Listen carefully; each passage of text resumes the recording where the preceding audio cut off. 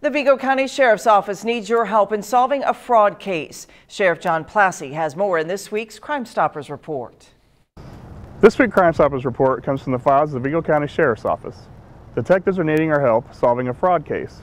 Please take a look at these images. On November 14th, a white male took a debit card that had been left in the ATM machine at First Financial Bank in Sealyville. The white male then took the card and used it at Walmart East to purchase $446 of merchandise. He was seen driving a silver passenger car with an American flag decal on the driver's side rear window. If you have any information on this case, please call Crimestoppers at 812-238-STOP or go online at WTHI-TV.com and follow the links. Remember, all tips are anonymous and could receive up to $1,000 if your tip leads to an arrest. For Crimestoppers and News 10, I'm Sheriff John Plassey.